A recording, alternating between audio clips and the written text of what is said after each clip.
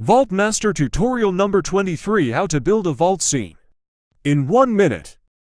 Select Oswald and try to place him right on top of Deadpool's truck. Then select the Pixar Cars poster and pinch expand until your collectibles are in the Cars poster scene. Adjust the poster accordingly by simply moving your finger back and forth to the desired position.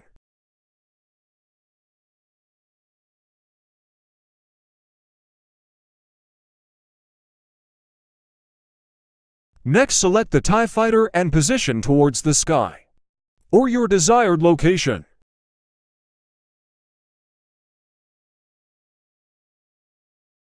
Next, select Spider-Man and try to position him right on top of the TIE Fighter. Be sure to select the center of the collectibles you are trying to move.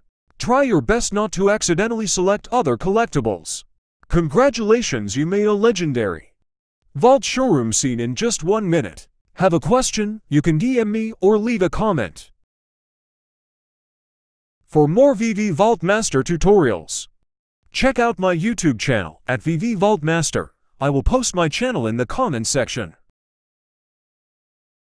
Thanks for watching and never stop creating.